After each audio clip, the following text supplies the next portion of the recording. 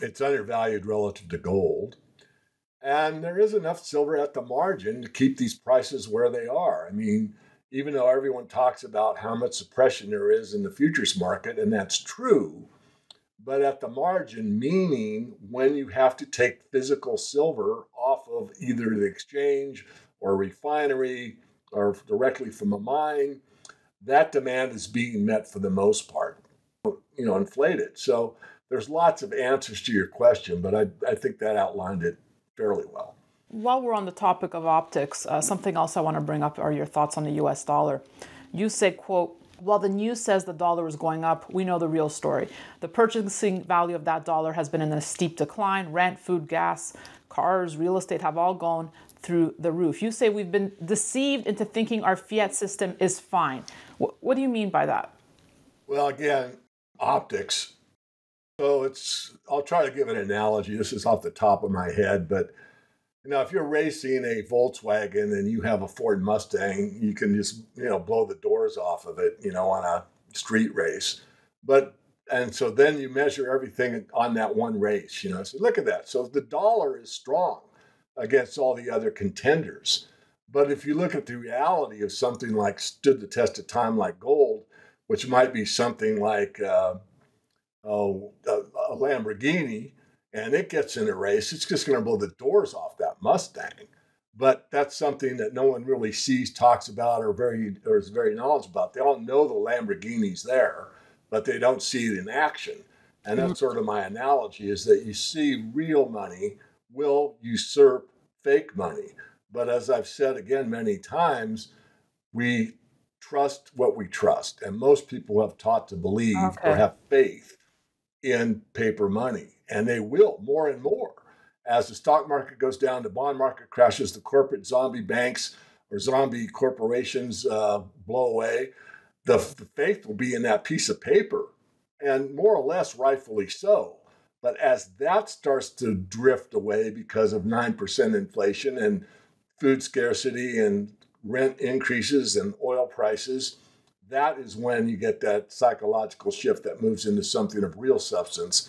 And that's in the past always been the precious metals. So let me see if I got that. So because this is the number one question I'm sure you hear, right? With inflation, where it's at, why aren't gold prices higher? And then we always hear the response, well, it's the strength of the US dollar.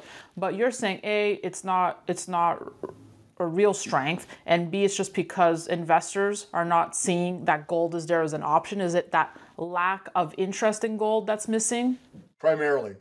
If you go back to the first bull market, and as you know, I was old enough to be in it, you had, and no one knows these numbers for sure, but you had somewhere around 1% or 2%, well, it depends who you read, but maybe 2 or 3% weighting from most investors into the precious metals. And now it's about 1% or 0.5%.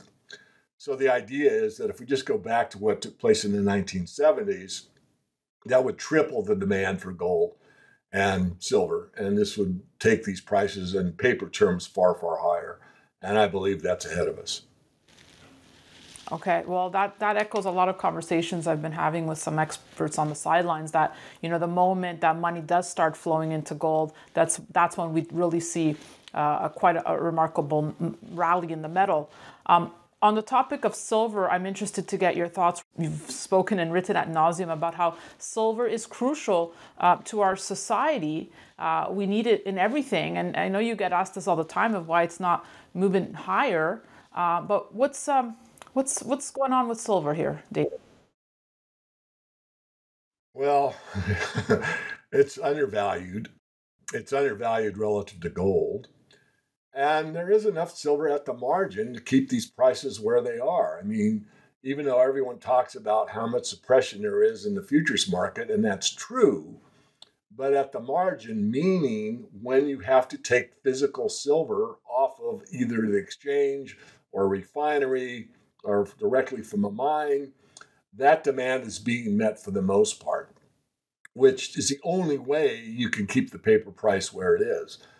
However, we're starting to see cracks in the system, and that is because these sovereign mints are not producing the amount of coinage that the demand requires. In fact, the U.S. Mint is the primary example.